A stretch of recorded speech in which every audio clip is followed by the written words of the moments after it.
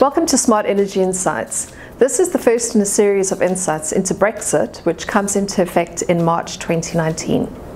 Before we begin, don't forget to subscribe below in order to receive notifications about this and other insights over the course of the year.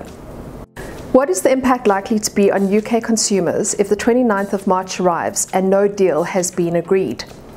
It was reported in December 2018 that Brexit has already had a significant impact on energy prices, with researchers at University College London saying that consumers paid an average £75 more in the year after the EU referendum for gas and electricity.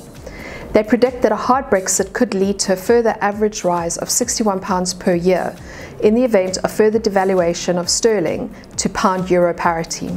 In addition to the impact of currency devaluation, the average wholesale price of electricity and gas rose by 18% and 16% respectively in the year after the referendum. This translated into a £35 increase for electricity and £40 for gas.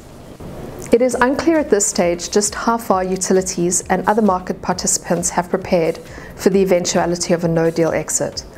Nor is it clear what the ultimate impact will be on consumers. There is little doubt, however, that the increased uncertainty is putting pressure on small businesses. Smart Energy International will continue to follow this story in the lead up to Brexit. We'll consider the implications for Northern Ireland, the future of the internal energy market, and regulatory oversight into market monitoring and compliance. We will bring you industry insights and analysis from key stakeholders as we explore the decision to leave the European Union.